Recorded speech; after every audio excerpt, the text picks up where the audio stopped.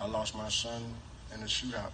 So, I mean, she touched me a lot. So, I mean, for me to actually come through a situation of life, being, in the street, running the street, and to be here today is a whole breakthrough for me and my family. So.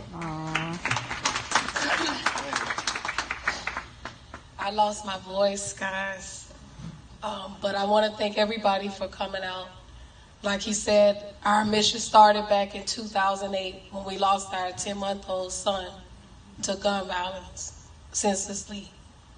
So we wanted to present to you today the Think Before You Act campaign, this sign that you see here in front of the podium, because a lot of violence is going on today where there's roadway rage, people getting shot and killed, people just not thinking, but they're just living in the moment and they're making mistakes.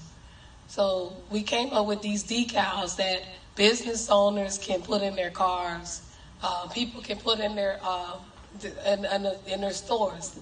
Robbers come in the store, think before you rob the store. Because at that moment, your whole life can change if you make that wrong decision. Right. So basically, the Think Before You Act campaign will be a timeline breakdown of life cycles outlining the choices made from childhood to adulthood. Okay. What if you took a positive direction instead of a negative direction? Starting from graduating, going to college, getting married, etc. The choices of friends, robbing that store, like I said, shooting a gun in the heated moment because of how you felt at that time, not thinking about the consequences. These signs will be available for, like I said, store owners, drivers, residences that want to display this Think Before You Act sign.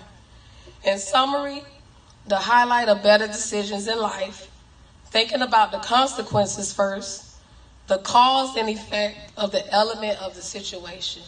And that's basically what this campaign is about.